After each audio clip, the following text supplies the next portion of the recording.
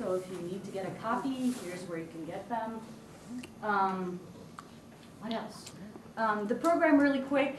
We're going to have Dean Spade give some opening remarks, and then there's going to be a conversation between our three speakers, and then we'll open it up to a Q&A so you guys can all ask them wonderful questions, and then we have a ton of food and wine, so we're going to have a little reception and sell some books, sign some books, and all that good stuff. There are folks photographing and filming, so if you absolutely do not want to be on film, please find Jillian or Randy and let them know so that they know not to film you or photograph you. What else? I think that's it. I think we should just turn this. I mean, the bios of the speakers are in the program, so make sure to grab a program and sign in if you haven't already. These folks kind of don't need much of an introduction anyway. We have the infamous Dean Spade, and then we have, you know, the unflappable Andrea Ritchie, and, you know, the ever graceful Reina Gossett. I mean, actually, all those adjectives could be switched over. You guys take it from there. Thanks. All right. Well, thank you so much, Isabella, for all the organizing work and all the other people who made this happen. But it's really fun to get to come to New York City and be sitting here talking to some people who I've learned the most from ever in life, and the rest of the people I've ever learned from are all here. So it's pretty awesome. So I guess we're sort of focusing on thinking about abolition specifically, which is one of the spaces of overlap we all have in our work and in our approaches.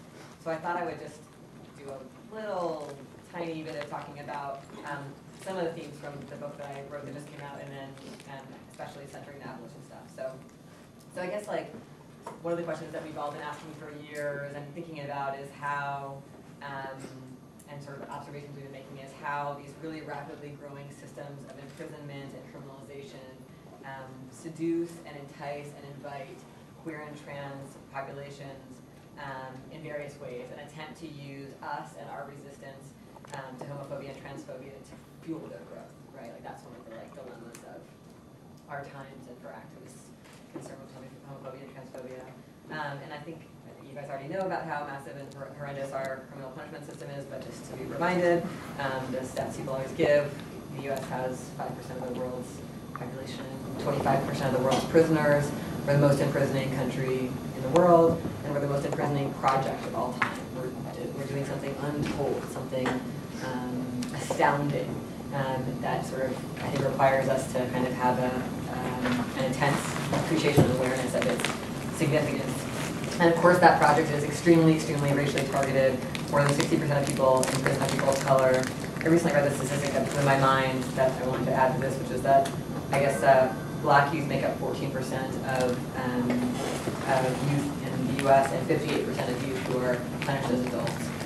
Just one of the examples of the many ways it's highly targeted. And that racial targeting happens at every stage, in arrest, sentencing, and access to alternatives to imprisonment, in treatment in prison, every single aspect of it, which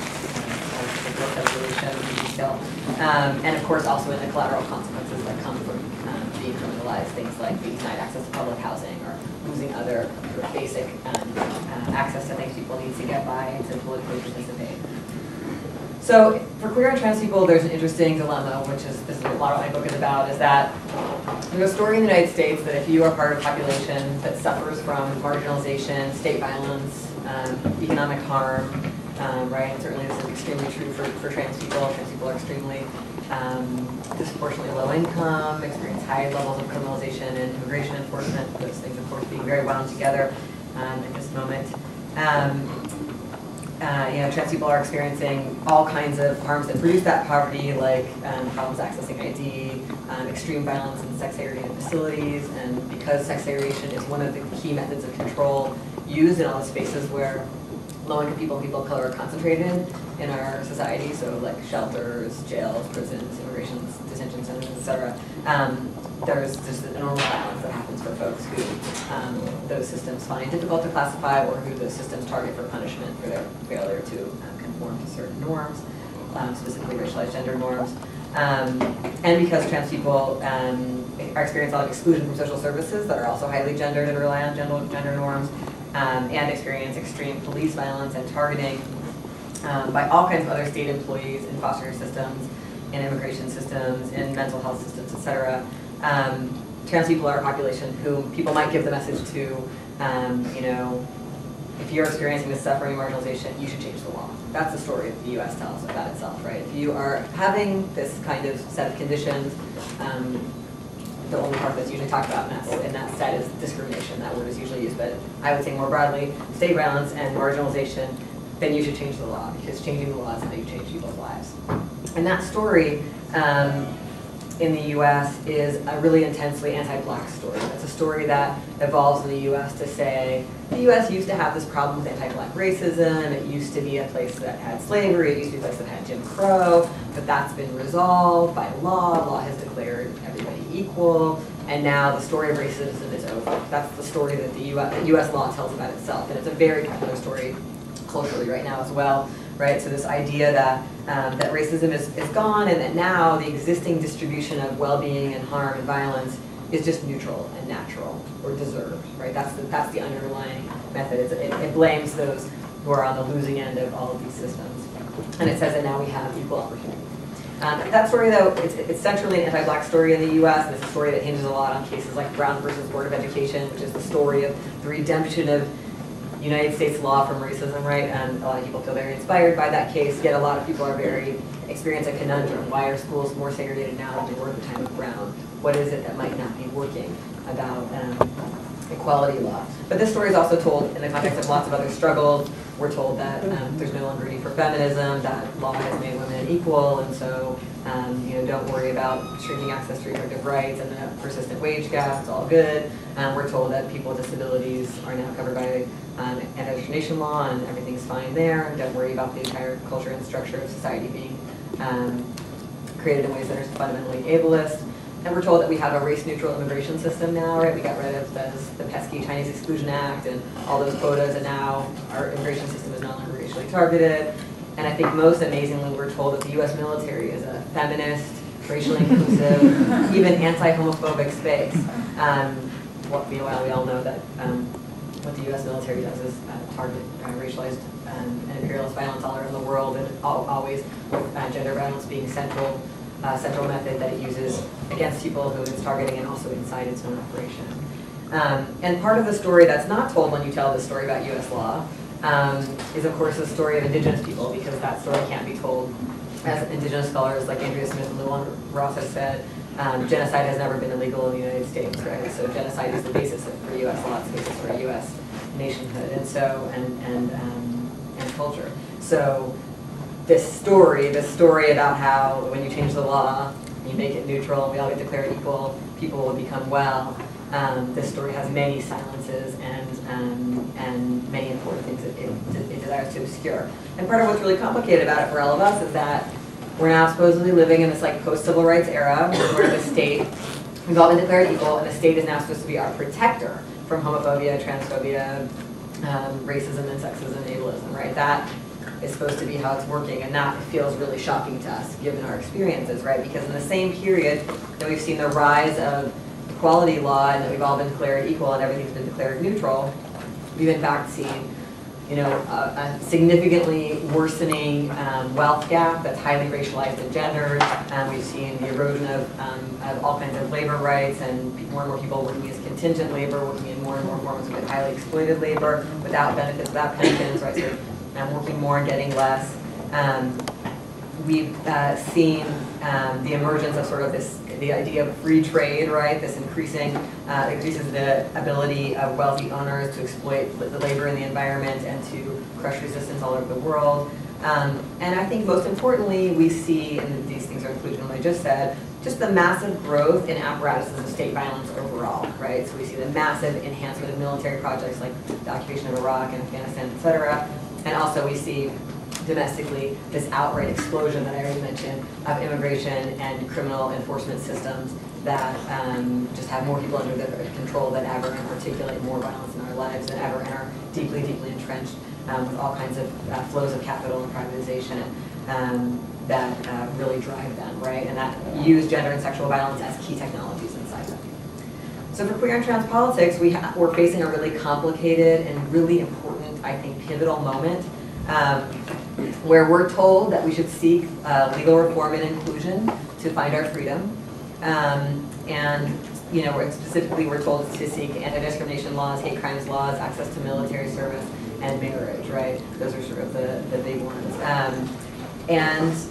What we see again and again, and what a lot of people have sort of been articulating for a long time, is that those things don't seem to save our lives, right? And in fact, they build and legitimize systems that target us, right? That's the articulation that many groups whose members are in this room made against the federal hate crime statute, right? Like that this thing actually does nothing to save our lives and builds a system, literally funds a system and expands a system that is the main perpetrator of violence against our communities.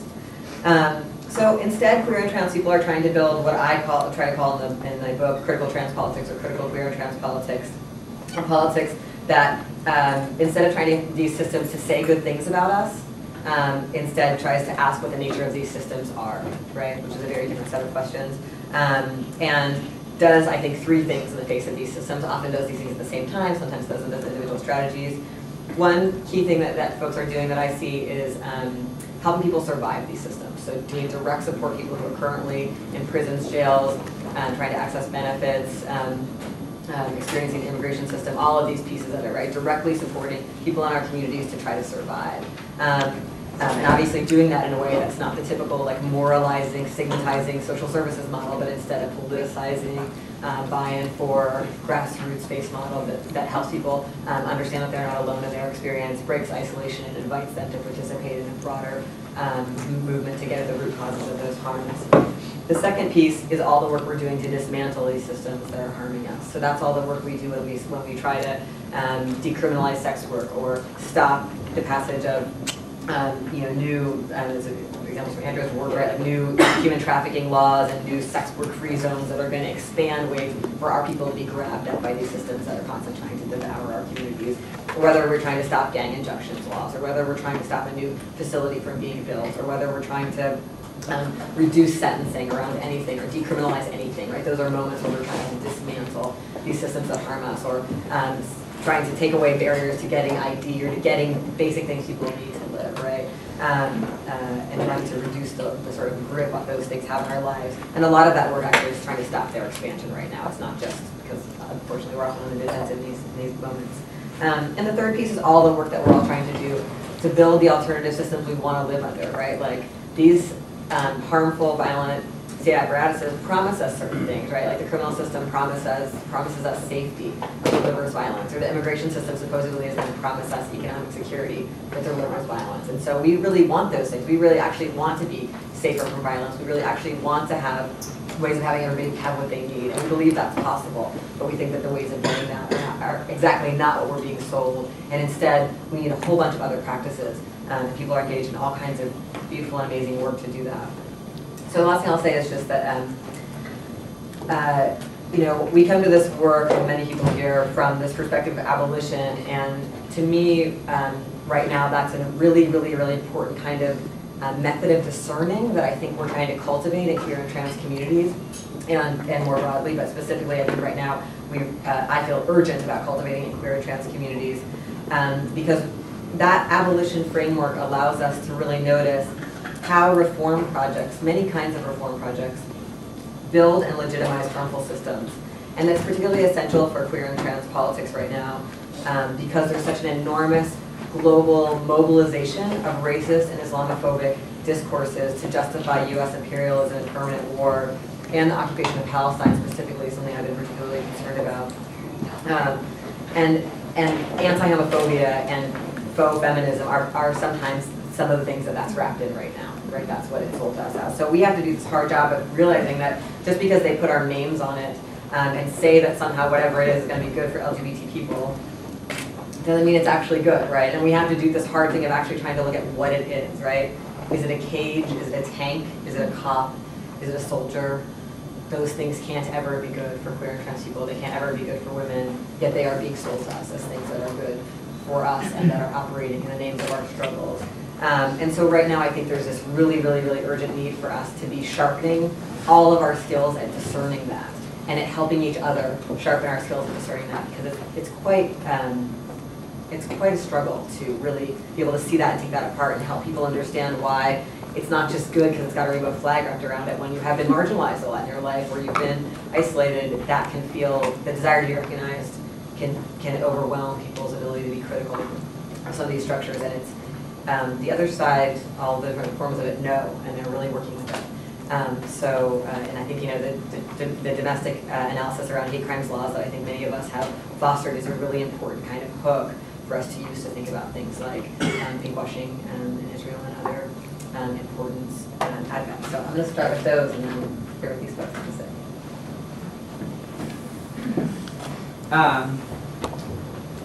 One of my biggest trans fears is like being in a movie theater and feeling like everyone's staring at me. So this is like a moment where I'm realizing my fear. I had a question for Andrea and Dean. Can folks hear me okay? Yeah. So as folks here might know, NYU is one of the birthplaces of STAR, Street Transvestite Action Revolutionaries. From 1971, Sylvia Rivera was here with the Gay Activist Alliance protesting NYU's refusal to hold 2 queer dance parties in Weinstein Hall, which is really incredible history. And there was an occupation of NYU that Sylvia Rivera took part in, and the occupation folded and STAR was formed out of that. And I think that's just like really incredible history to ground ourselves in this conversation here. We're back at NYU, we're back talking about critical trans politics. So I'm thinking about that legacy, and I guess my question is, you know, there's so much horrible violence that trans and gender nonconforming people are having to navigate every day. I wonder where either one of you might see political formations or organizations inheriting that legacy of STAR, Street Transvestite Action Revolutionaries, and doing that work of resisting and pushing back. So where are those places that you're seeing people inherit that legacy of resistance, trans and gender nonconforming people? Because, you know, we're both consistently targeted by the state, but we're also always growing strong communities with each other and fighting back. So it's a question I had for both of you and your long histories in the movement. Who's had the longer history? I don't mean that. I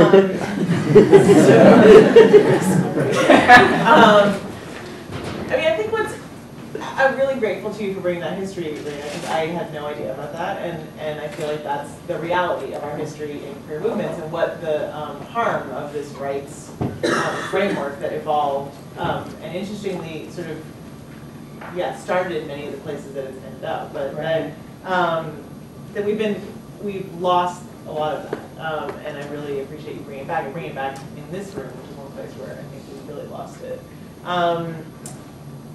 But at the same time, as I'm sitting here, I'm thinking about how amazing it is that these 3 books came out in this year, right? So how far we've come from that moment to now there's 2 trans activists and a trans ally sitting in a room who have like these books that are like hardcover, published by people, I don't have Catholic Genders with me, but that same thing, like published, and talking about these issues in ways that are inspired by that work and grow beyond it, and that's an incredible moment, right? And then I'm also thinking about how the 3 of us met, like the year Lawrence came down, which was the moment when we all became equal, right?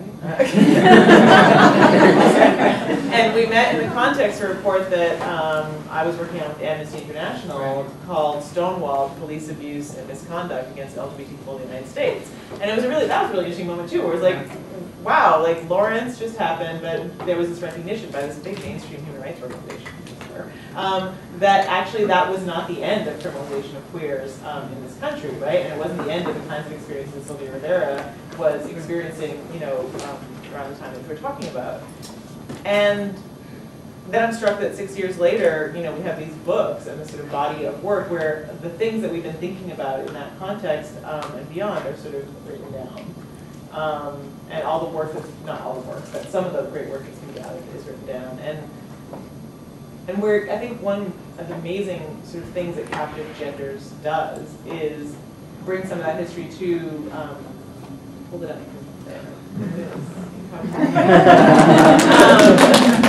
Awesome. And when, there's history there too, right?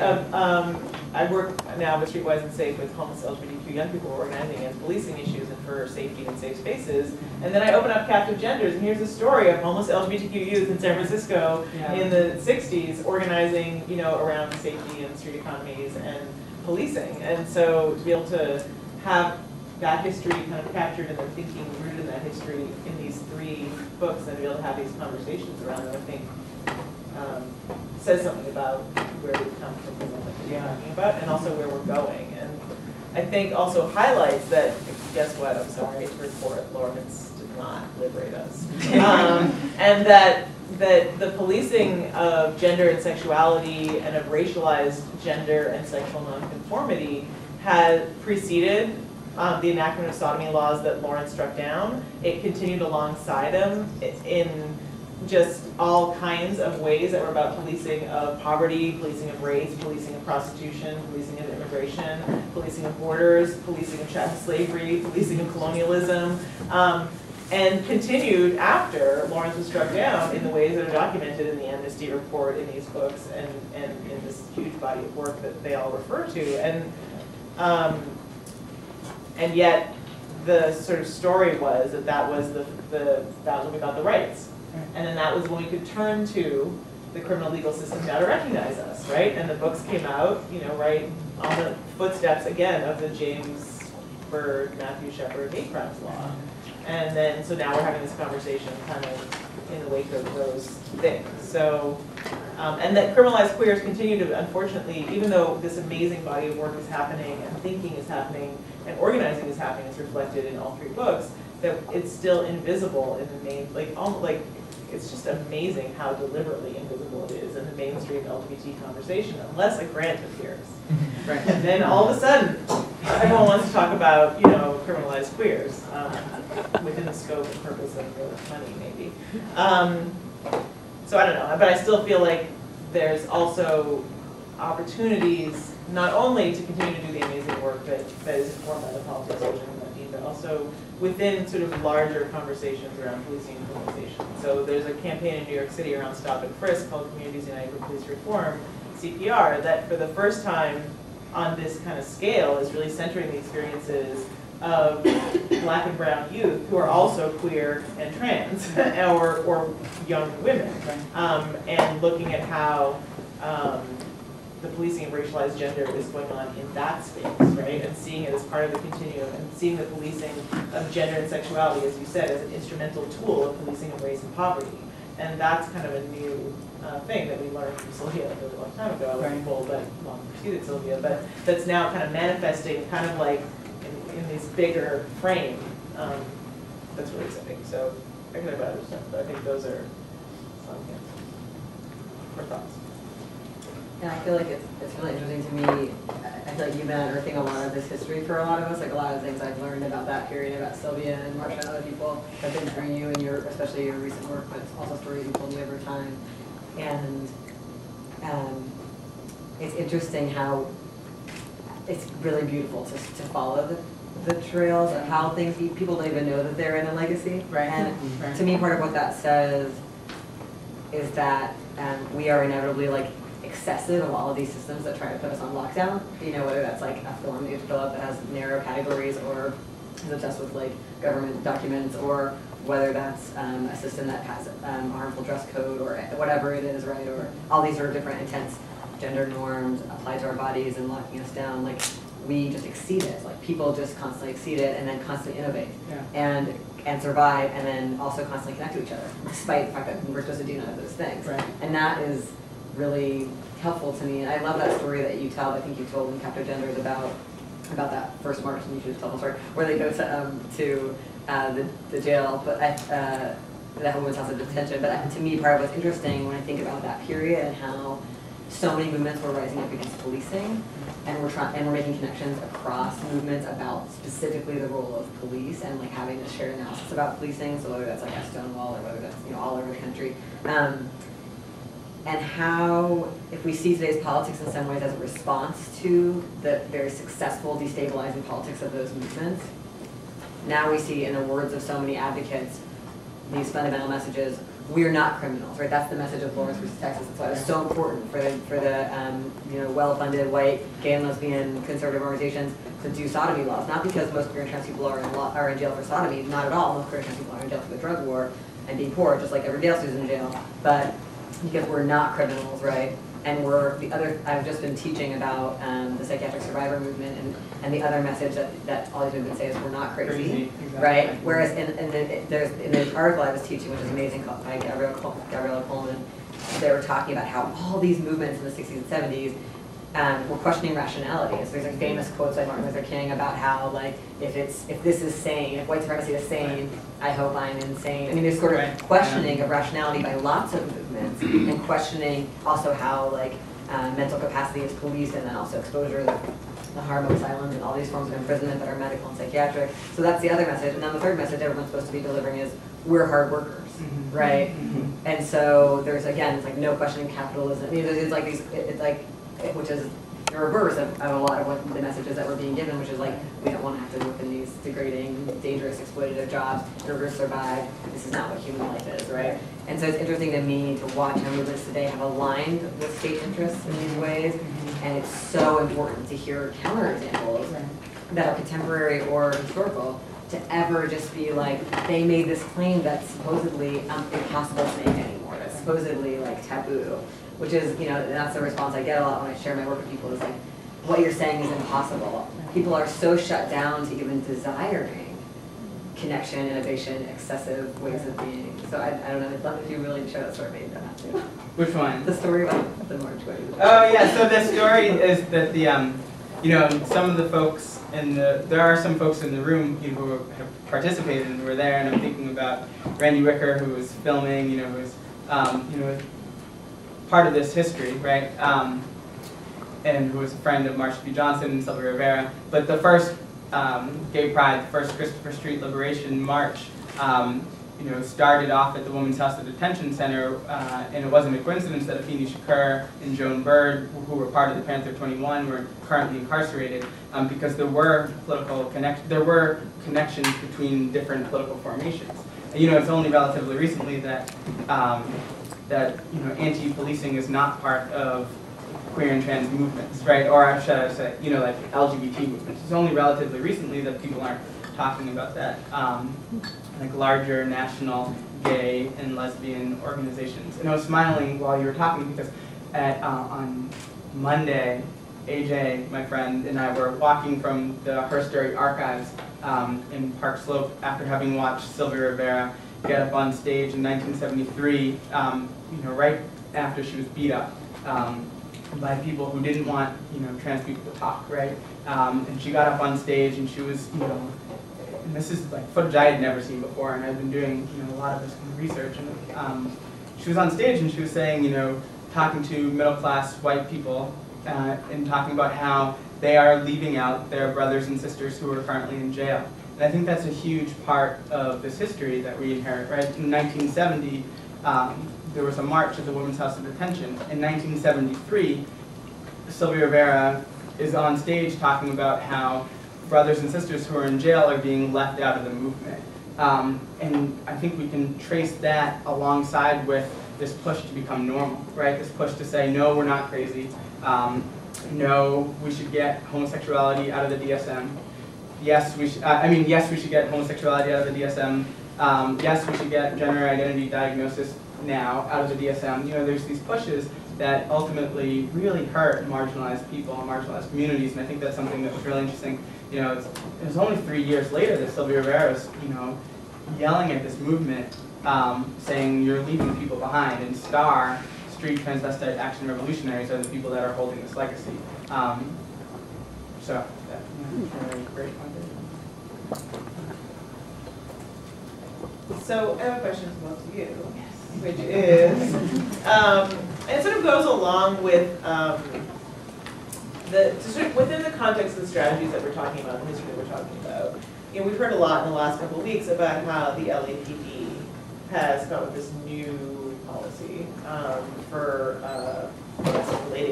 transgender people who are in their custody. And I'm wondering particularly how we measure those kinds of things, which were developed in part in response to community sort of uprising. And one of the more inspiring things I got to see when I was doing the research for the Amnesty Report was a group of Latina trans women called Cantenas Unidas who were like protesting outside the Hollywood police precinct, just demanding respect, like just, and there was tons of them, and they were just yelling, and not yelling, but like really, they were yelling, but they were demanding respect in ways that the precinct couldn't ignore. And it got to the point where the captain of the precinct would meet with them once a month to hear their concerns. Now we talked to him afterwards, and a lot of them was thinking that, but at least he felt like he had to make that gesture, and he had to respond to their demand to be heard in some ways, and at least pretend or enact hearing that.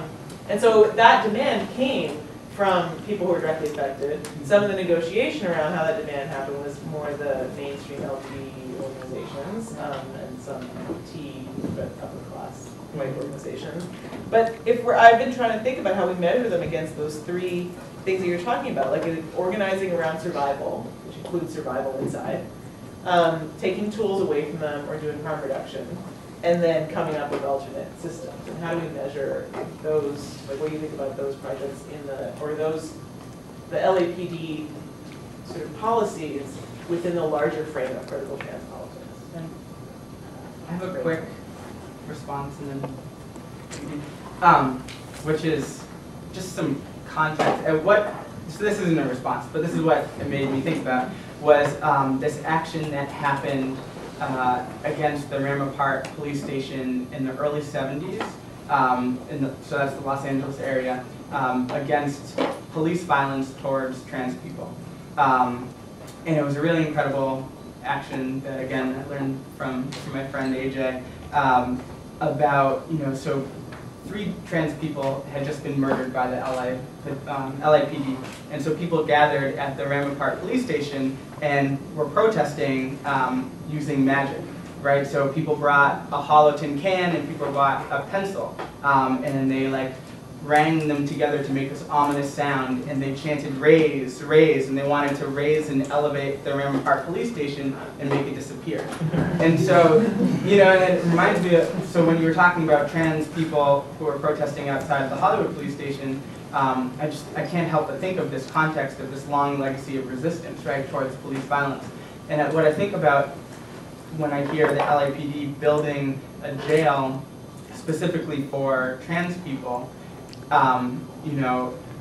one is the kind of the reporting around it is just really gross and disgusting. But 2 is that it somehow allows people to forget that the primary source of violence towards trans and gender nonconforming people are the police, right? So this legacy of pushing back against violence around our lives has always targeted the police. So having a jail just for us in no way solves the problem of police killing us, police harming us, police, and inflicting incredible amounts of violence on our lives. So I hold those 2 things, and I think about how insidious the prison industrial complex is, and how it always co-opts our desires to have safety, right? And it's this fantasy that if you allow the prison industrial complex into your life, you will be safer.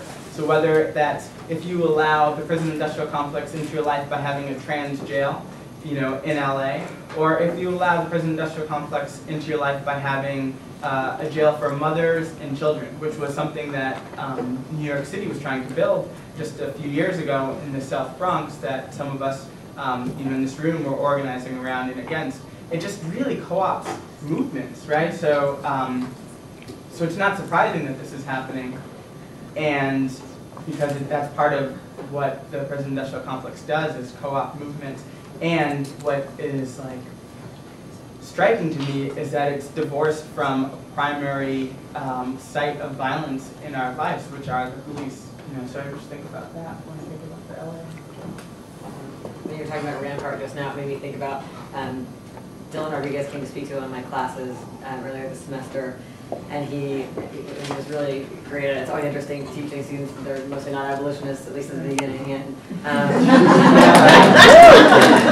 should really study on how long the last half of class ends, but better not to know. he showed us this slide of the LAPD recruitment. Like the LAPD has like a recruitment page, like just with like Asian American police officers, or just with Black police officers, just with Latino police officers. Like they have like really specific ones, right?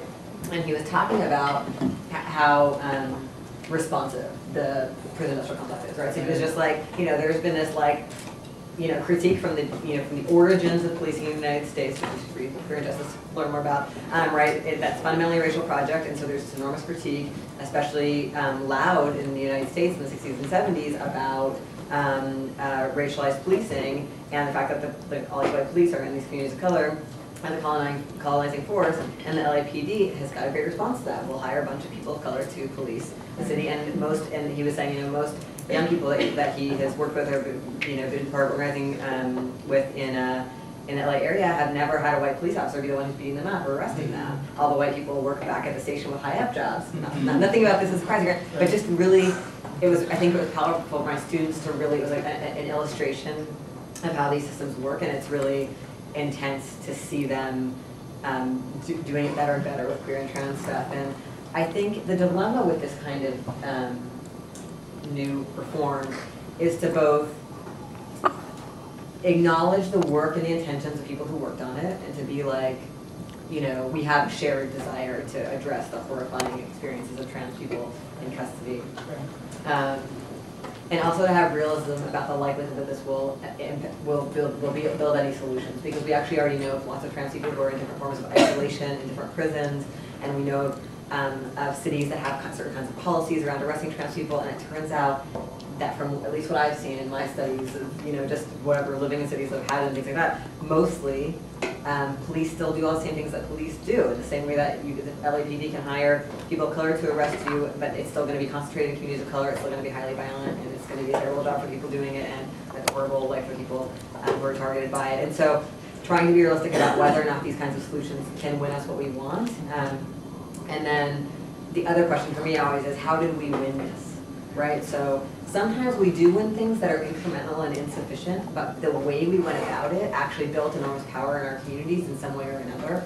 And that's, to me, a really different thing than when white lawyers went behind closed doors and pulled certain strings, and certain letters were written from elite organizations and something was won. That's unlikely to be a very meaningful or durable win, and also the things that are going to be asked for are not going to be the things people are most targeted are going to have wanted on, right? And so I think that these are the kinds of analysis that we've all been trying to build, like actually figuring out, does this thing that says it's good for us offer us any actual relief, and if so, at what cost? And also, like, how can we be, if we want to do campaigns about our safety around policing, what would the demands of those campaigns be if the right people were in the room making the demands? And also, even if there were incremental demands,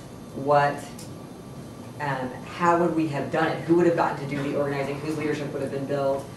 What kinds of next demand? If we know what we're going to get is going to be inadequate, then at least it's good if we built something along the way that's going to make the next demand the next demand. If we built a set of relationships and skills and people who are fired up and who have a place in the movement and have broken certain forms of isolation, and that is often not the case with wins like this. And so I think that that's one of the things that's hard for people to digest.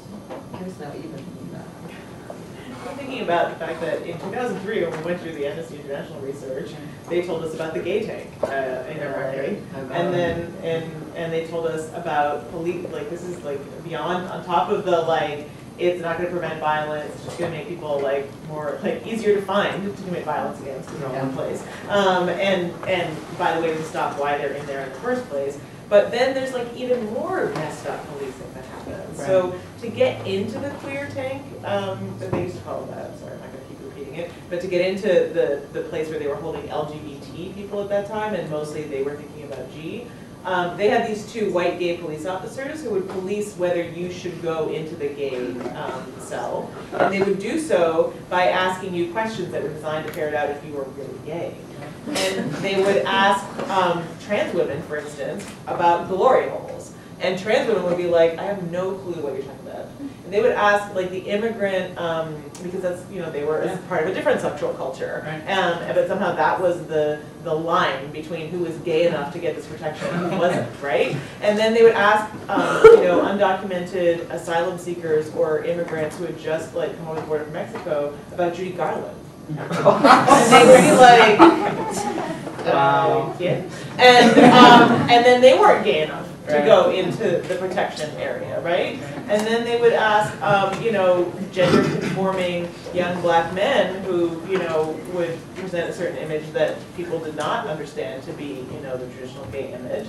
And they would take tremendous risk to step to someone and be like, I need to go in there. And then there'd be like this whole questioning and interrogation that would come that would, in the end up with them not getting in there, but now being completely exposed.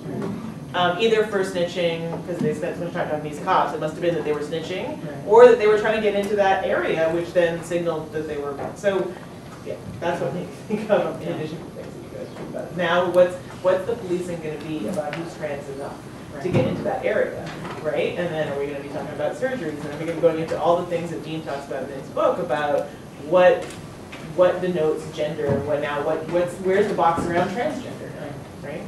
Yeah. Yeah.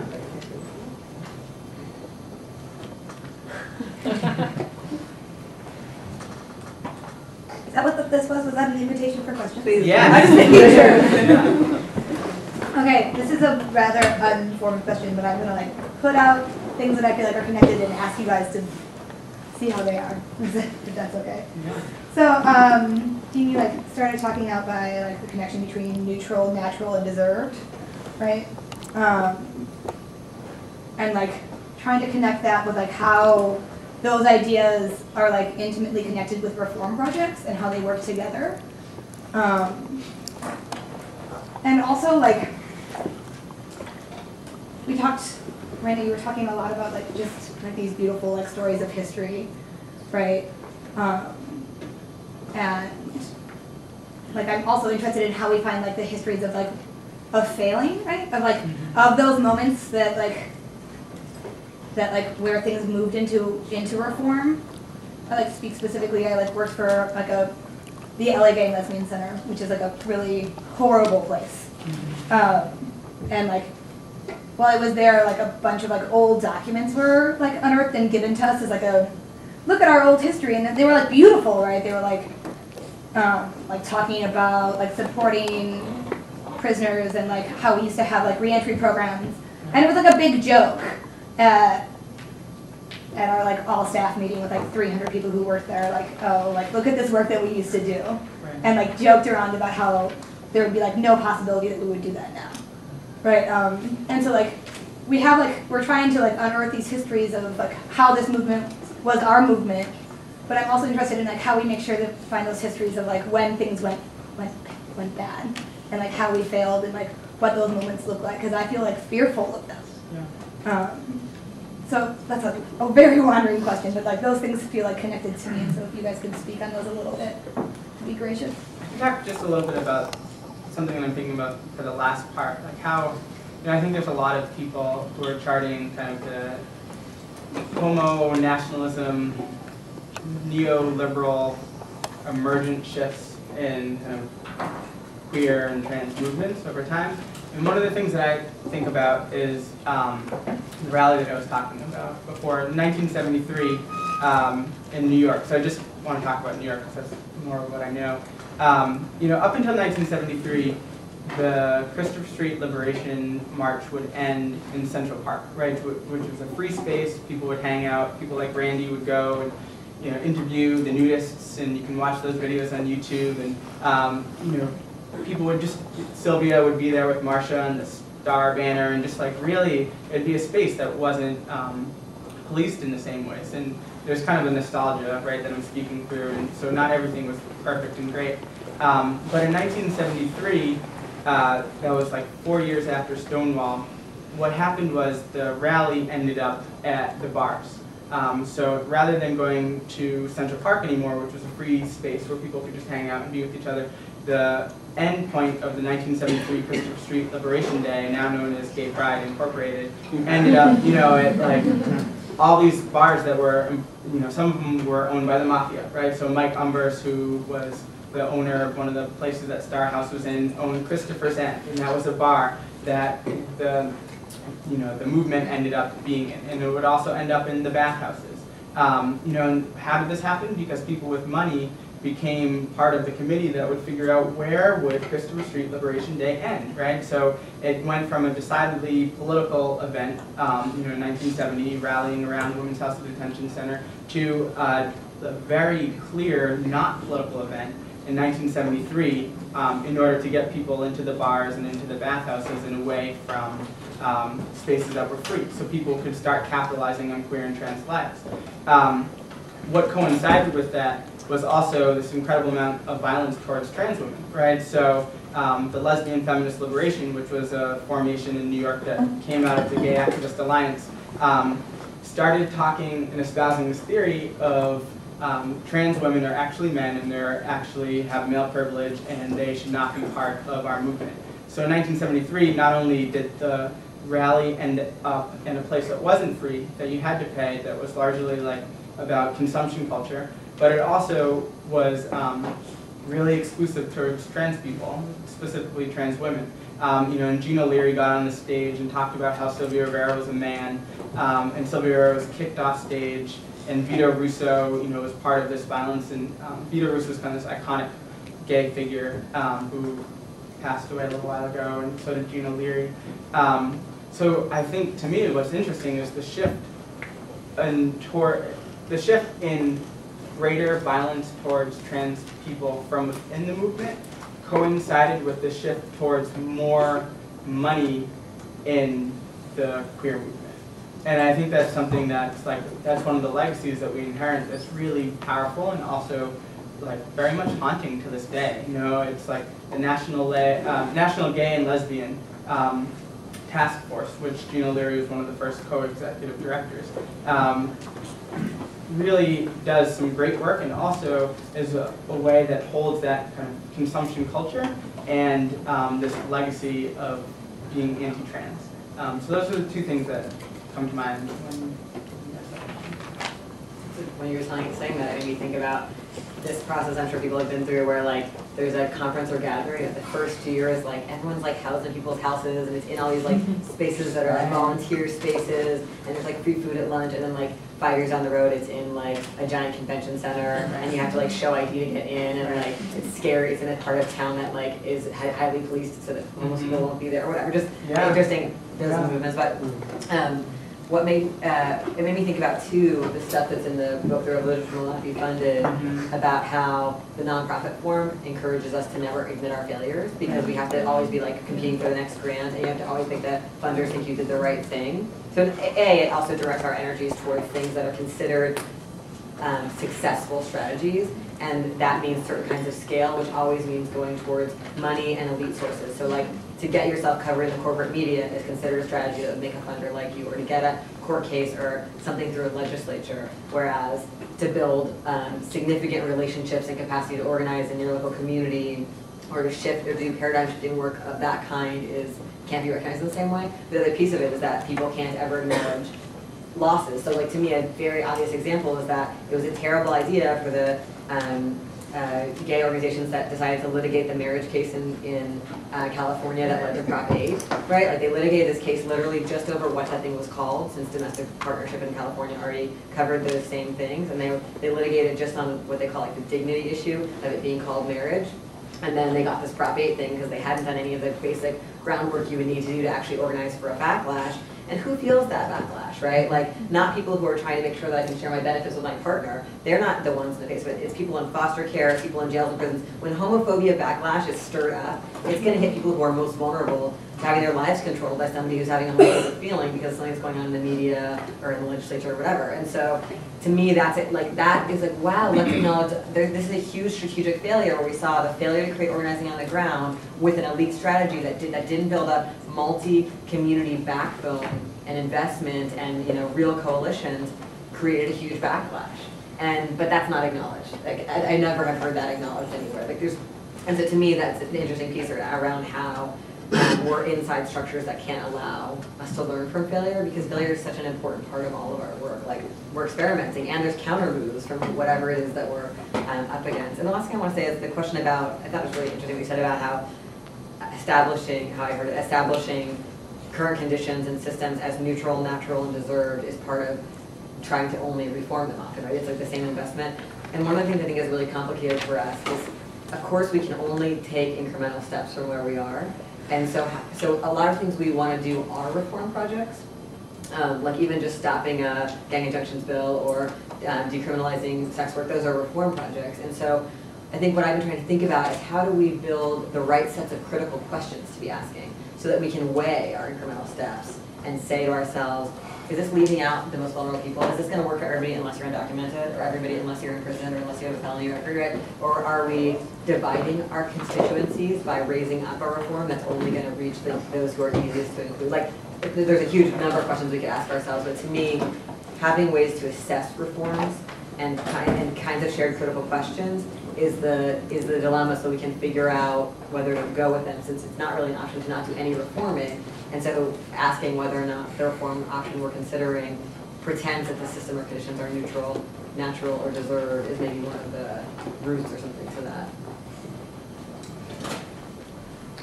I mean, I think the moment, I think I heard the question you're asking is, how do we see the moment where we're going to go down the wrong road ahead of time and walk away from it? And so I think the two things I heard were when money shows up on the table, that's when we're about to go down the wrong road. And I'm saying all these things super self-critically as someone who just started a nonprofit, even though I was part of Beyond Nonprofit Industrial Complex, and every day see the grinding messed upness that we just talked about.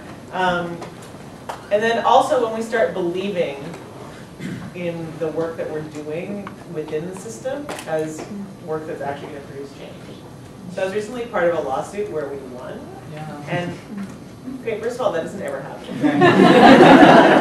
Like, interns work for me and they're like, oh yeah, I'm interning at Lost Causes LLC.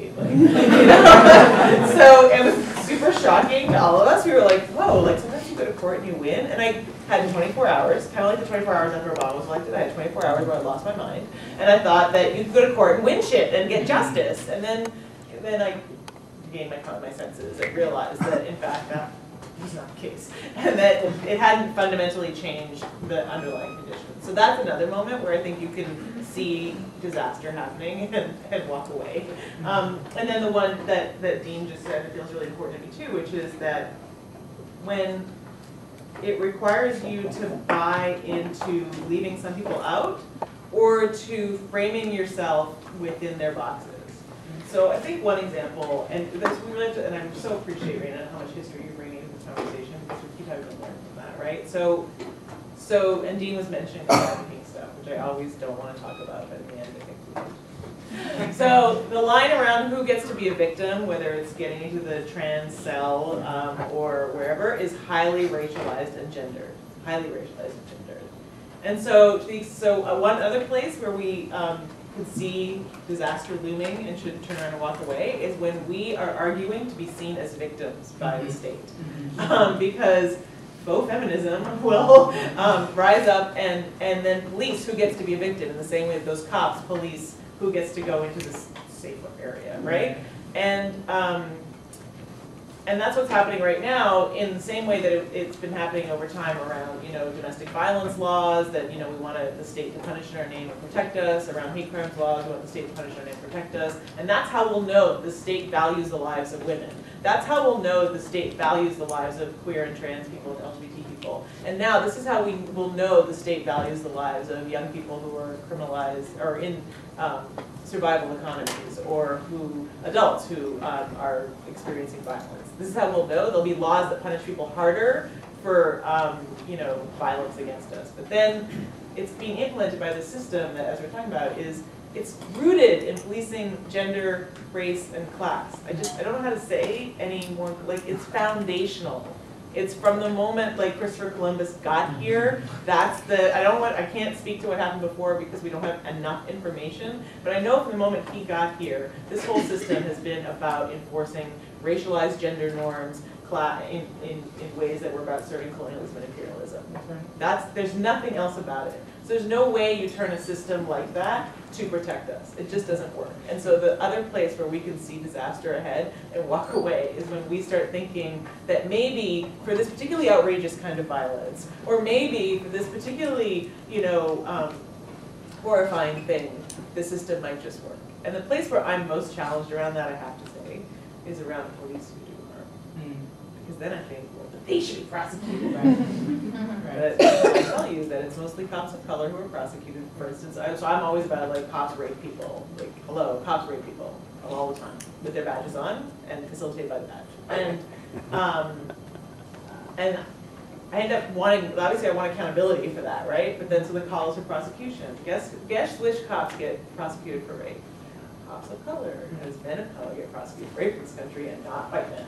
You know, and so it's hard in that moment. Now that's a place where I have to see disaster looming and walk away, even though I'm like, but that kind of violence, I want recognition for that kind of violence. So we all have, and so the other thing we have to do is we all have to recognize that we all have those seeds inside us, right? I can listen to Dean and have like the most brilliant, smartest friends in Reina and Gabriel and Pooja and all the other people in this room who will constantly cause my head to explode and think critically about all these things, but there's still that stuff in my head that I have to check myself on all the time, including like these moments that I so appreciate your question to all of us to keep in mind, like where those disaster zones are and to steer away.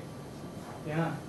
I want to give one example that, so I was on a panel with Eric Stanley recently, and he was talking about in San Francisco, I think, and I'm obviously going to maybe get this wrong, but he was talking about some jurisdiction that has like a diversion program for people arrested for being in the sex trade, and how like you have to go to like this prostitute school, and like it's run by a former sex worker or something like that, right? But it's like it's incredibly expensive for the people who have to go to it, and then it's also just like back to the old-fashioned thing that women's prison imprisonment has always been about, which is like, how can we teach you to be the right kind of woman, usually in a racialized, gendered way, make you into like your right class position, like, you know, go be a domestic in someone's home or whatever it is that women in prison have been trained to do. And it was really interesting. And I live in Seattle, where there's this new idea to, we have like this one facility near the university where I work that's like a set of court buildings and a youth jail. And the court buildings were so dangerous with asbestos and whatever that they stopped using them. But of course they kept the youth in the jail. And now they want to like put $200 million thing on the ballot and rebuild like the whole thing and just like make it so wonderful and new and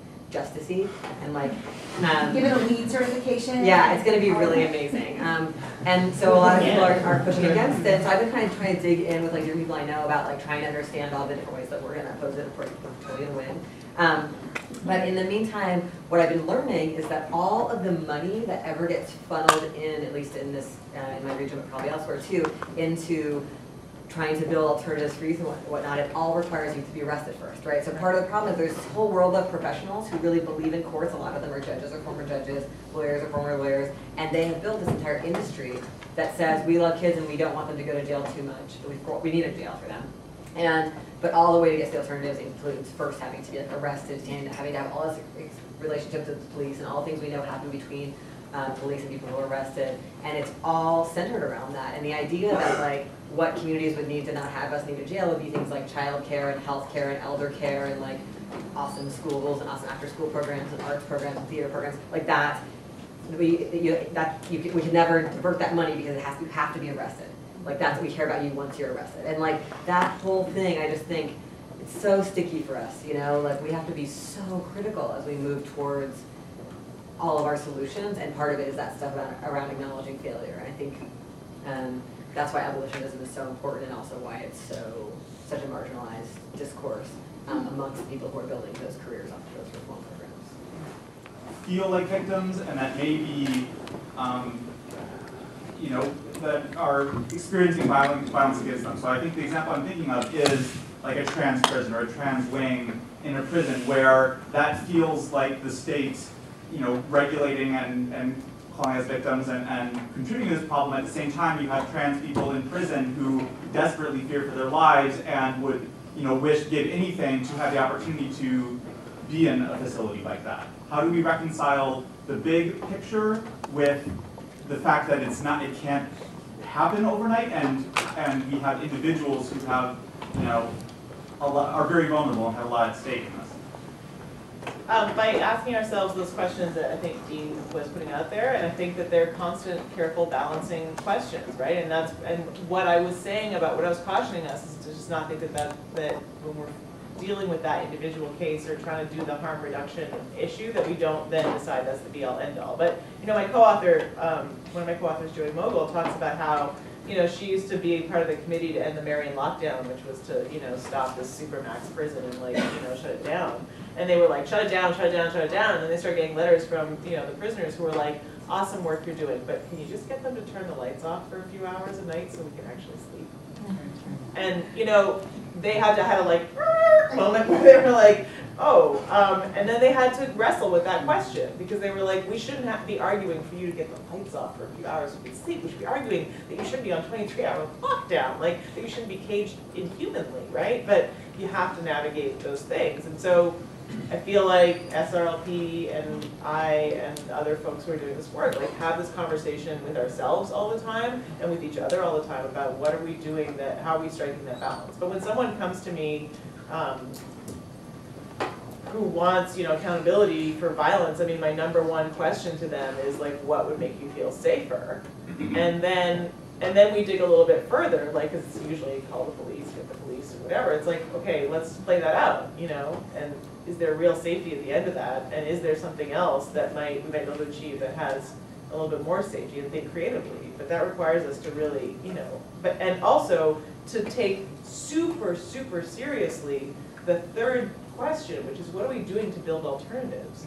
Because if we're not doing that, and we're just talking theoretically all the time and like having these really great conversations about prison abolition, but we're not building the alternatives, and that's not alternative like diversion programs that create this arrest-mediated referral system. Like the young people I work with don't need to be arrested to be referred to a system to help them exit the sex trade. They need to, when they're banging on the door every night saying, I need shelter, they just need the shelter.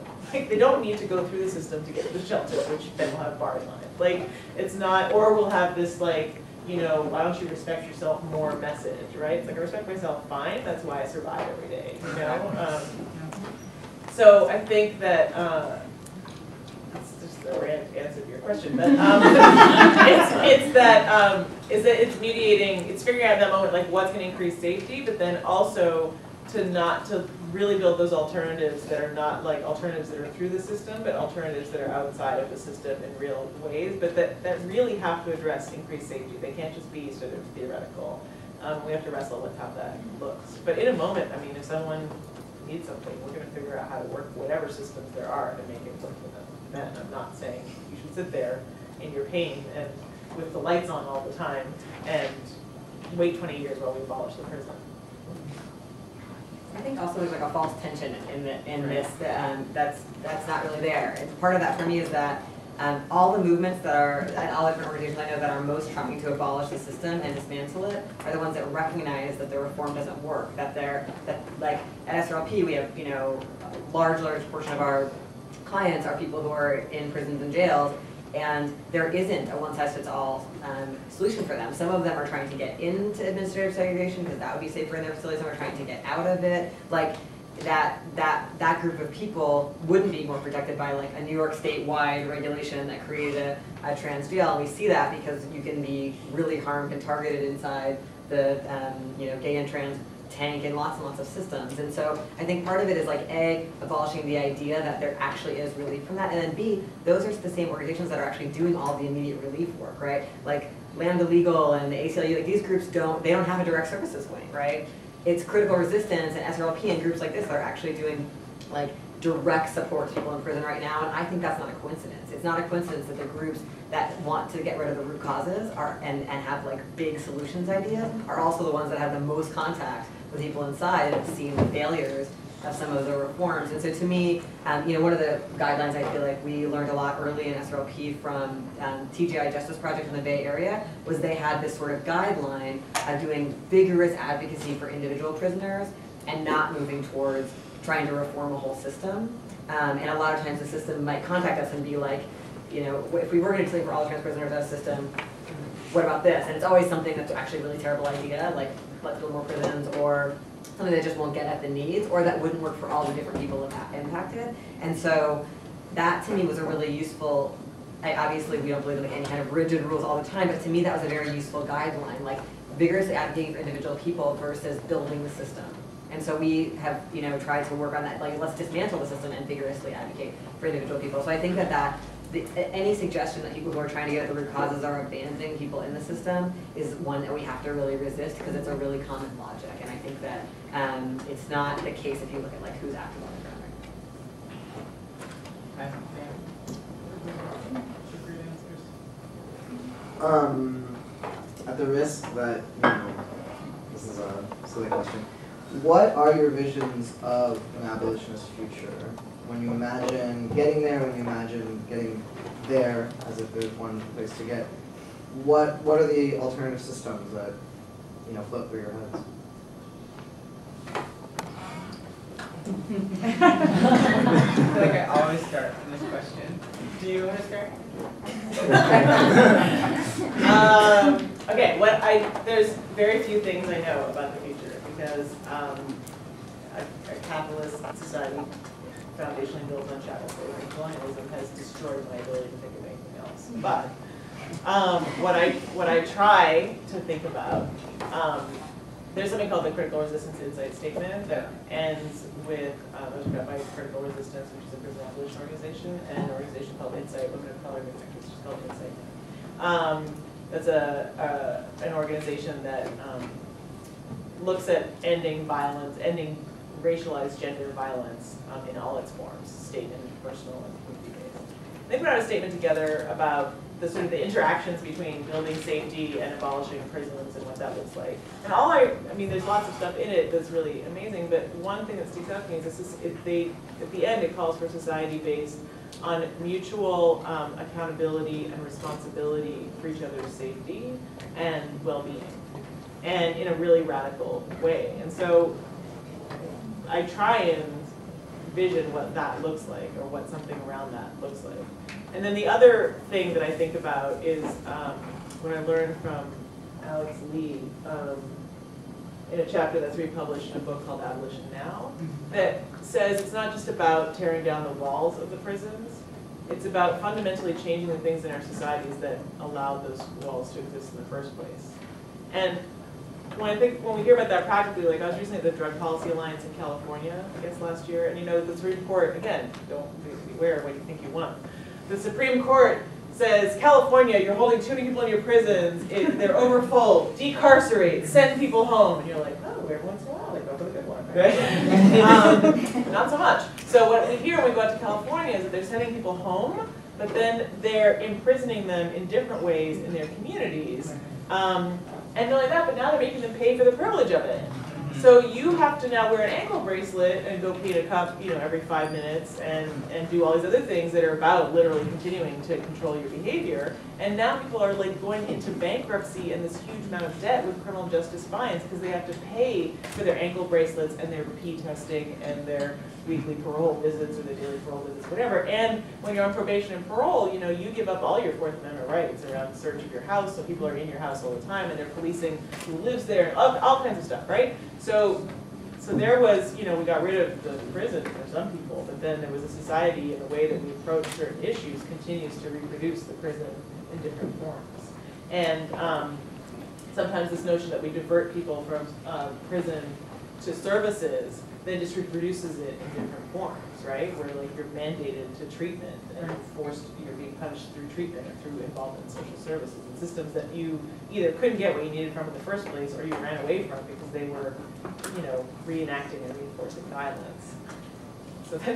So this is my limitation. I have trouble coming with a positive vision. I can just say what it won't be and what it should include, and then I look to these groups. I think one of the reasons why I'm so invested in this kind of line in science fiction and speculative fiction and fantasy is because the Colonialist Project, part of the Colonialist Project is to really colonize your imagination, right? So you're not able to imagine a world without, or a U.S., a nation state without prisons, jails, and detention centers, and forensic psychiatric institutions, and homeless shelters that are policed, or group homes that are alternate forms of incarceration. So you're not able to imagine outside of that, even though the prison industrial complex hasn't always existed in the U.S. And I think that one of the resistance strategies towards that is, for me, really engaging in science fiction, speculative fiction, fantasy, and imagination. And I think that's something that, I don't think it's a coincidence that a lot of people at Sylvia Rivera Law Project are really into science fiction. I don't think it's a coincidence at all. Yeah, exactly. And, so another thing that I think about is how, when I was working at Critical Resistance, one of the things that we talked about was interacting with each other in the ways that you want to create, a community that wouldn't have the prison-industrial complex underpinning safety or ideas and fantasies of safety. And so the shorthand for that, we talked about like prefigurative abolition, right? So living out our prefigurative politics, where our politics prefigure the world that we want to, or the community that we want to be a part of. And some really some ones that this is a small answer to a really large question. I've just been, really thinking about interpersonal violence, especially within communities that are really heavily resisting the prison-industrial complex. So low-income communities, communities of color, undocumented communities, communities with disabilities, homeless, people with HIV and AIDS. Just thinking about what are some of the issues that play out in our community, and one of them being largely, for trans people, isolation, right? And pushing out people from our movement. And I think about the story of Sylvia Rivera because, in 1973, when money entered the queer and trans movement in such a heavy way, she had to fight on stage after having helped create this movement, and she was beaten up, and she went home and she tried to kill herself. And I think about how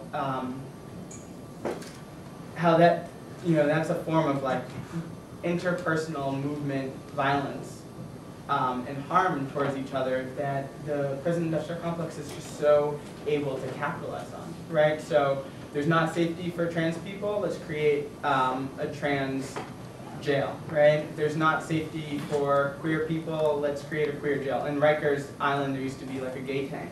And Critical Resistance was responding a lot to what does that mean, how do we advocate for safety for people who are currently incarcerated. So I think, the long answer to your deep question is interacting with each other and building community that prefigures our politics around state violence and our politics around what does it mean to be accountable to each other and acting out of a place of interdependence. So what that doesn't mean is acting out a lot of the harmful, oppressive stuff that still happens within movements that the prison-industrial complex is able to exploit. And then I think about some really concrete, resources like the Revolution Starts at Home that came out from South End Press, or Mimi's Project, Creative Interventions, that documents the stories of people who tried to intervene in violence that happened. So maybe it was stranger-based violence, maybe it was interpersonal violence from communities that already knew each other, or maybe it was intimate partner violence. And then I think about Safe Outside the System that is actively organizing with community residents, with people who own businesses in Bed-Stuy, to create spaces where people who are queer and trans and benefiting, people who aren't, can enter when there's a conflict, when there's a violence between a person and their friend, or a person and a stranger, or a person and a police officer. So those are some nitty-gritty ones, and the larger ones for me are prefigurative politics and really pushing inter-movement and inter-community violence, and then also science fiction. I'll start It's true, we all do love science fiction. Even if you come in not feeling that way, you can get out. I think the other piece of it too is that because no prison system like this has ever existed, we can just look at every other kind of place. That's one part. It's small, right? It's the easiest answer in the world. It's kind of awesome because it's just so outrageous. But the other thing I feel is that we can just, I was talking before about how I think part of this we exceed systems, right? And that systems like capitalism and the PIC are always trying to find new markets and new ways to get in, right? So like now your entire social life can happen through these devices, and it used to be this, and how you had one without it. So like, right, new markets and new things to be commodified that didn't used to be. And so, you know, whether that's through like, you know, taking over Iraq, or whether it's through creating new needs that can be sold. But there's all kinds of parts of our lives that we don't deal with using the logic of the PIC in little ways. And I was on a panel recently with this really smart activist from Portland, and she gave the example of how like you could be at a party and somebody's getting ready to leave the party drunk and drive home, and they're about to commit this like incredibly dangerous crime. That's like, you know, hugely dangerous crime, and you don't call the cops. You like are like, hey, don't drive home. Stay on this couch, we're calling you a cab, we're taking your keys away. Somehow you all manage to stop this incredibly like life-threatening, possibly murderous, dangerous crime without the police. And there are about 1 million things we all do each day that way, and then there are lots and lots of things that we've lost our skills about doing. So I feel like a lot of the projects, like the ones that Reina was naming, are projects about realizing that we have some skills that we could build, and that there's some skills we are missing that we could actually cultivate in our communities. And one project that does that in the town I live in Seattle, there's a domestic violence organization called the Northwest Network, and they have relationship skills classes for like queer and trans people. And it's just like, what if we actually had ways of talking about what healthy relationships are, what are common pitfalls of relationships in capitalism and white supremacy that happen for a lot of us, so that then when something's going on with myself, I have a way of talking to a friend because we have some shared language, or if I see something happening with you, I can bring it up and not be afraid of that, and that we might do a lot of prevention in that way. Because it turns out we do need more capacities around relationships. There's a lot of violence in our relationships, right?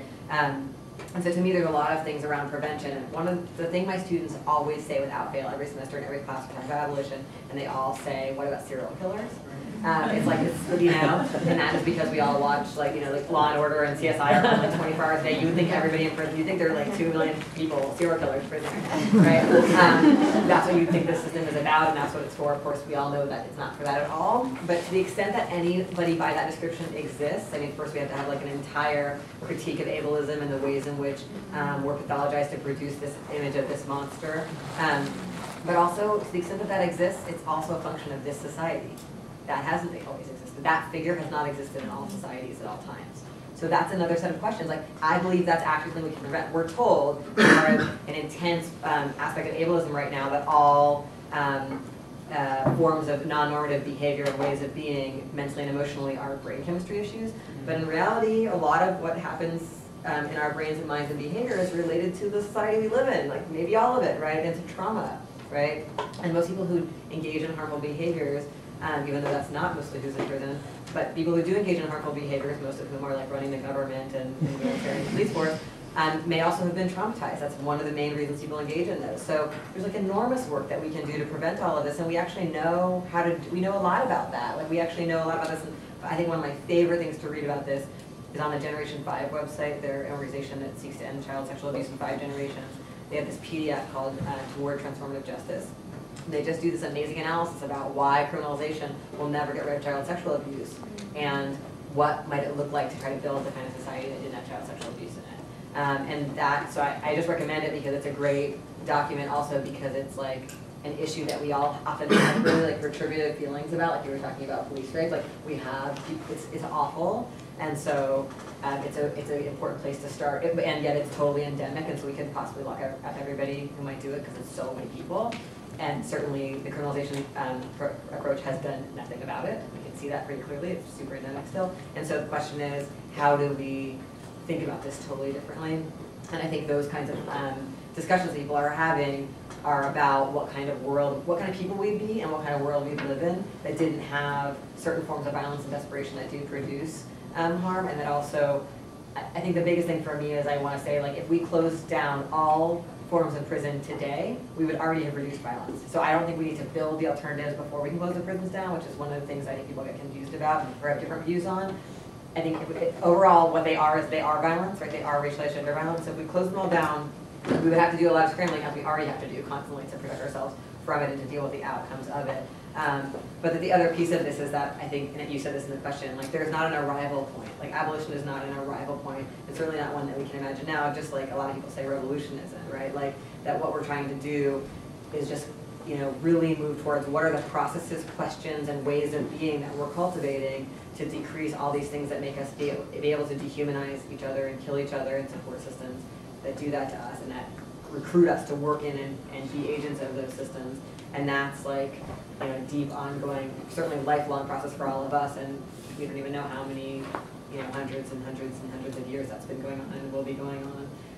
And that's a sort of prefigurative politics piece for me as well that you brought up. I would say really quick, I mean, I think there's three things about what you guys said. I mean, one is the example you gave about drunk driving, and just like thinking about it, is like abolition sounds like a really big project. It's kind of overwhelming. I think I'd rather just go watch that TV. You know, it's just too much, but that's a really simple way of thinking about it, right? Another way that, an example I've given is, I heard someone tell a story about how a woman was being sexually harassed on the bus in Brooklyn, and at some point everyone on the bus like handed the woman their cell phone to call 911, and I'm like, why didn't they all just come up with a plan to deal with sexual harassment on the bus, right? Like, so instead of like devolving it to someone else, to the violent system, right? So it's small acts like that. You don't have to set up, you know, I mean, I think it's an amazing project, but I think people sometimes feel like, well, if I'm not in the community that has the amazing project, or I don't fit kind of in that amazing project, I can't do this work. And there is ways to do it every day. And then I've also heard from people who've been involved in movements that I really admire or am inspired by or whatever. The thing that fundamentally changed it wasn't the day they overthrew the government or the day they took over the entire, you know, whatever, and created this amazing new society. What fundamentally changed it was what was revolutionary was transforming their relationships to each other, and that's what made the other thing possible. So in the same way that abolishing prisons requires us to abolish the things in our society and ourselves that allow prisons to exist and produce prisons, we also then have to find the things that will produce in ourselves that produce the other things, and we really have to challenge ourselves. Like, I'm challenged all the time by, I mean, I remember a specific instance where someone had done me harm, and I was like railing about it to Dean, and Dean was like, okay, whatever, but you know, really, no harm, no exile for nobody, no shame, no exile for nobody.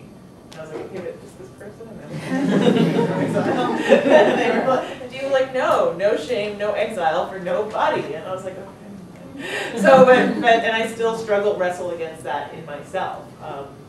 And so I think we have to really just keep looking at those impulses in ourselves, not just with respect to serial killers, but people who like mess with us in ways that aren't even physically violent or sexually violent or violent in the ways that, you know, we traditionally think of as violence, but that we have these inclinations or responses that are ultimately what produce the things that we're fighting against. And we have to start from there. Thank you to all of you. This is all really inspiring.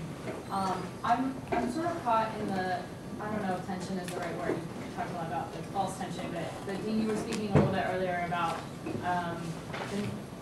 well, let me start here. So we had the privilege of having Michelle Alexander come to campus earlier this week, and that was also really inspiring. And she talked a little bit about the challenges of incremental change and how maybe there isn't, that's not going to be good enough at a certain point, because maybe we're going to plateau at some place that's, you know, satisfactory to the majority, and then what happens when we scale up from there, and the race to incarcerate starts from that level. And nothing, she really says, nothing short of a major social movement is going to change a lot of these things. And I think, you know, you're bringing a lot of complications to what that looks like and how do we do that principally. And taking that idea, and what's really inspiring about what's happened over the last year with the Occupy movement and the importance of holding that line of continuing to ask the difficult questions within revolutionary spaces and challenging the recreation of oppressive relationships or within what can and potentially, you know, could be revolutionary spaces. So I guess what I'm caught in and what you were saying is sort of this, the tension that you end up taking, where when sometimes you are, the negotiations and compromises that you have to make with the broader allied community that you maybe consider yourself a part of. So what it means when the gay and lesbian and transgender community is mobilized towards what you view as an elite goal that's not going to answer for the most vulnerable populations that you are advocating for. So, and what that means when you have to take a position that's unpopular within your own community. And that's because I think that something about what you were mentioning about the dignity fight, that resonates with a lot of people. There's a reason why, and it's something that we can hook ourselves on, and it buys into so many of the logics of what justice means. right? Like people really do, it really does matter intimately to a lot of people who may not be benefiting from the privilege of marriage. But there's something about that dignity that resonates on a human level, and so how to negotiate that line of taking an unpopular position within a community you see yourself advocating for, and how to sort of work within that on a practical and organizational level as much as a theoretical level. Yeah, I mean, I feel like movements are all full of divisions and contradictions, and that's a sign of health. Like, it should be that we are like really arguing with each other about whether or not this is a good strategy. If we're just both like, you know, that's right, and if everybody's like, this is the right thing to do, that wouldn't be healthy, and that's one of the problems with like contemporary gay and lesbian rights movements, or I actually don't use the word movement for that formation, but the sort of gay and lesbian rights formation that's primarily led by a few elites. They make decisions without any kind of membership organizations.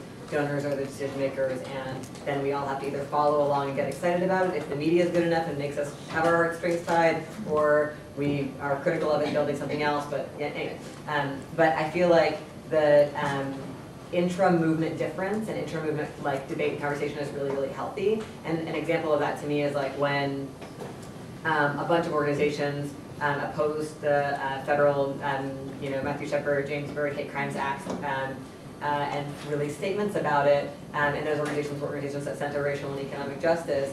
That's an unpopular move, of course, because other people are like, oh my god, for the first time ever, gender identity is going to be talked about in federal law in a good way, and it's going to send millions of dollars to local law enforcement all over the country. That is so important, right? Like, and it doesn't mean that, it doesn't mean those movements are trying to, or those organizations are like exiling people who are believing that or excited about it. It's that the bulk of their members don't think that works for them. They've had conversations with, sometimes like a lot of what, social movements do is political education amongst members, right? So like, the example that I often give is that inside SRLP, people are from very different experiences, even if they all may identify as trans people or people or low income, people of color or whatever.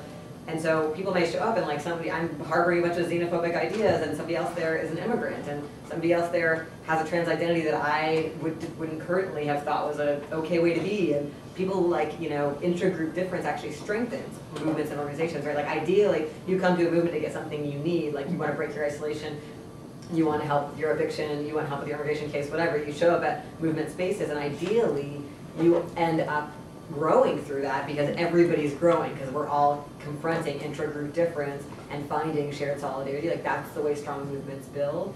The opposite of that is when elites tell you what your agenda is. There's a lot of propaganda around it, like right where we're living in like an entirely like family values era in American politics that's push people towards marriage fantasy. There's also, if you're not watching Law and Order, you're watching like Say Yes to the Dress, right? Like weddings are in the current moment of economic decline. Weddings are something that you can get people to spend money on against their own interests, so they're highly, highly advertised. And so people have a lot of complicated emotional attachments to a lot of state structures, and movements are a space where we get to actually work on battling that out with each other and demystifying each other and like calling each other on like our everything, like our fat phobia and our ableism and our, like actually having to wrestle with that and figure out and build ideally shared analysis about what's going to help us get by. And so to me, it can be very uncomfortable to take those positions. I actually think a lot of SRLP staff, as examples, are often in positions of having to, we're like sitting at the, 24 hours a day, we're like sitting on some panel full of white lawyers talking about gay issues, and we're like raining on the parade, like talking about prisoners again, and I think that's, and that's a really important role that people always are playing in all movements, right? Inside the immigrant rights movement, there's people who are saying, what, we need to stop portraying some immigrants as like non-criminals and others as criminal immigrants. And inside every movement, people are having those battles about how big the demand is going to be. And I just want to go back to the thing you said about the Occupy too, because I feel like at least at Occupy Seattle, which we call Decolonize Occupy Seattle for important political reasons that I won't go into right now, that space has been a space where people have really had to struggle with this, because in the encampments, which has now been taken away, but all the things happen that happen in our society. So there was sexual assault, there were people who didn't think homeless people should be there because they're just there for free food. There's every kind of intra-group difference and the violences that occur. And people were trying to figure out how to do that in a right-on way. Like how to actually, so there's a transformative justice group emerged that's trying to deal with the sexual assault issues without using the police. Like people are having debates about the role of police, debates about whether or not to ever kick somebody out of the encampment. These are the questions. Like, I was, it was a shit show in a certain number of ways, exactly like the rest of our society is. It just didn't have, it was trying not to use some of the mechanisms our society uses to cover over the true difficulties, tensions, traumas, violences that we're all living with and that we embody. And I think that like one of the key things that like justifies the logic of exile that we see in our own movements is the notion that there is somebody out there who is the racist or the sexist or the transphobe. That figure is the figure that we all fear being, and that we all think we can root out of our movement or our group or our friend circle. And that is one of the most damaging things that is the PIC inside us, right? Because in reality, we all articulate violence and oppression through various moments. And if I know that, then it might be okay for me, someone to be like, Dean, the thing you just said, like, it sounds racist to me, or the way that you're operating in this group is about white privilege. And I might be able to be like, oh God, of course it hurts to hear that. I'm bummed out, I might be sad, I might have grief, I might have all kinds of emotions, but I can actually be like, that's a possibility. But if I believe in the figure of the racist, I'm gonna be like, oh no, I've done these things in my life about racism, so I can't possibly be that person, right? And that whole, or the group's gonna have to decide whether to like evict me, because I'm the racist, right? That entire formation, if we decide we can't kick anybody out of the decolonized Occupy encampment in Seattle, we have to think of something else. And so to me, those kinds of practices have been really, really central to what this movement or moment has been like, because there's encampments. The encampments have this specific potential. And there were some people who were from more upper class backgrounds or white people who didn't want to have the encampment anymore. They're like, let's just do this more like nonprofit style. Like they didn't want to necessarily nonprofit, but like let's like move indoors, have workspace, have work groups. But all these people who are just here to live here and eat here and stuff, it's messy, it's uncomfortable, you know what I mean? And it really was messy and uncomfortable for many good reasons. And it was exactly, I thought, what the most important part of the work was and is, and still is as they work to have a new encampment. So I just wanted to add that piece in because I think that that's one of the places where we see the prefigurative politics that we're talking about.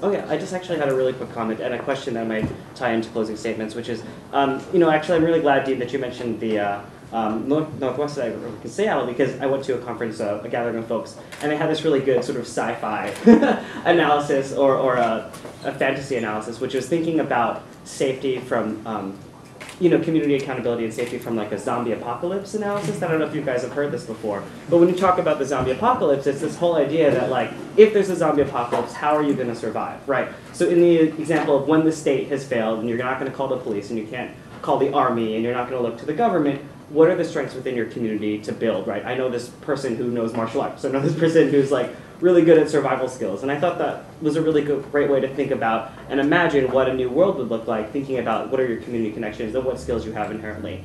And so on top of that, I guess the question I had is and this may sound kind of hokey, but you're also speaking to a room full of like future MPAs and future lawyers and other folks in the community with tremendous amount of privilege. And so I guess I'm wondering what tips or sort of things or suggestions that you have so that we can either continue these conversations amongst ourselves and also think about like where our positions will be in the next few years, how you can transform that system, simultaneously, critique it and,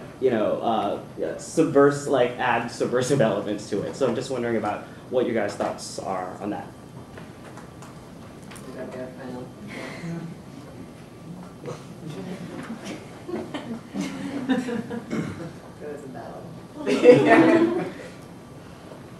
Okay, I'll just briefly say, I like the zombie apocalypse idea too, and that gives us a chance to already see how we already rely on ourselves, or to see little things people are already doing, like maybe in your town, my town people are like trying to have chickens and like have their own egg, or like grow their own kale and stuff like that. That really matters. Like it actually, or like they know how to fix each other's bikes, or they know how to reuse certain things. All of that stuff, that's the kind of stuff, that's the daily practices.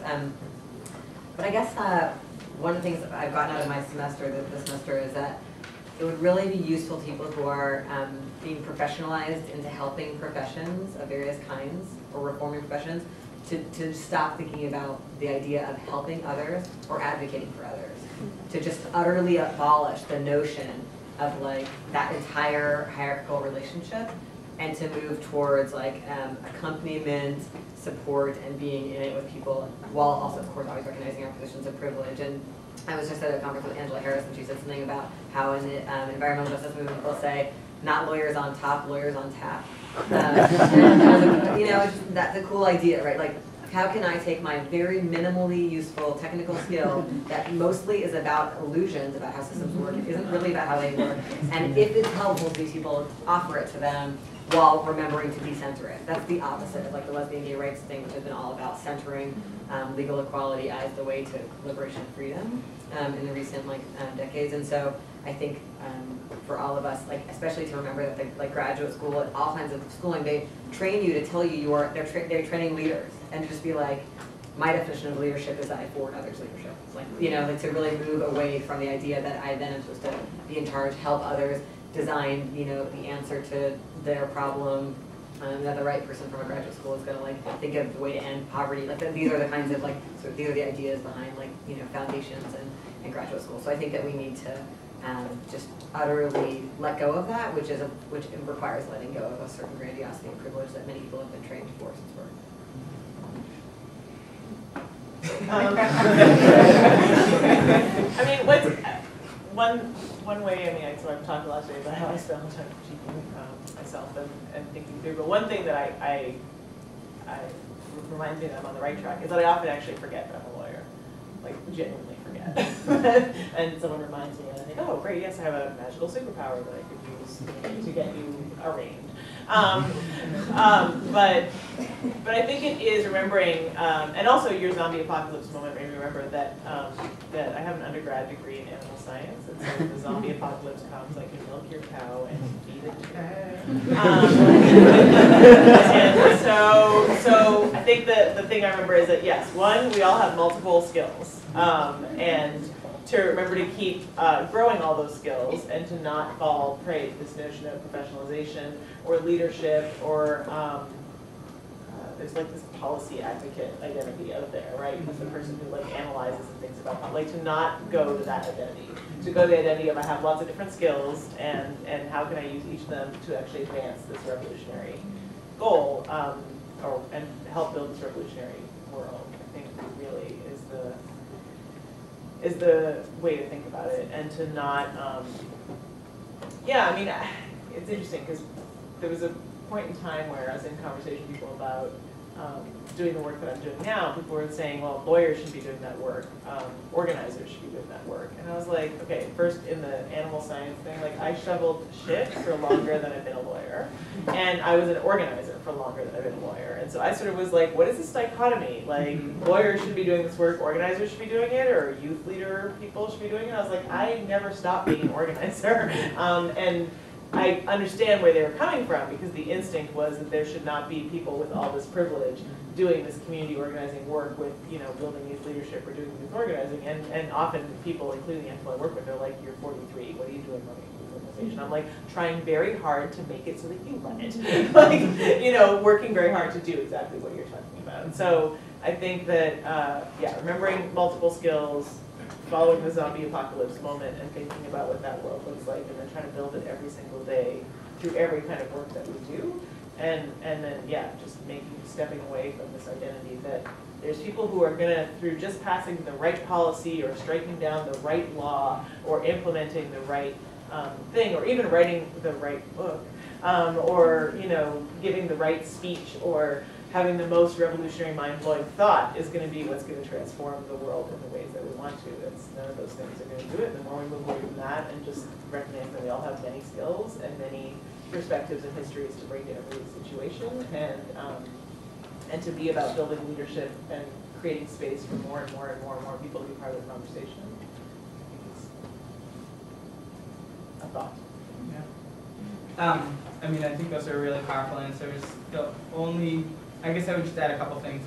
I think a lot about how Ella Baker used to talk about how strong people don't need strong leaders. and really challenge the idea of like the charismatic leader being the person that is necessary for a movement to succeed. And so I try to like really constantly think about that, remind myself about, you know, like I don't need to do well on a panel in order to be a person who is like a strong person and is with other leaders, you know, moving, you know, self-determination movements forward, you know.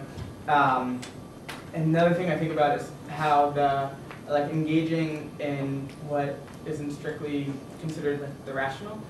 So the Allied Media Conference recently started having a track just around speculative fiction and science fiction. I think that's really important, right? That the tools that we develop through formal education aren't necessarily the tools that are going to contribute to making strong leaders by making strong people, but that like formal education is often sites of colonialism. And then, so I think about, for me, like I think about how important dreaming is, and Battlestar Galactica again. And then, I was going to say one other thing, which is not necessarily strictly related, but in my closing commentary, how many people have heard of C.C. McDonald? It's like most of the room. So C.C. McDonald's a person. Does anyone want to talk about who C.C. McDonald is? You want to talk? Yes. Yeah. Oh no, I'd like you to, because I don't. Anyone in the room who wants to talk about C.C.? No. Okay.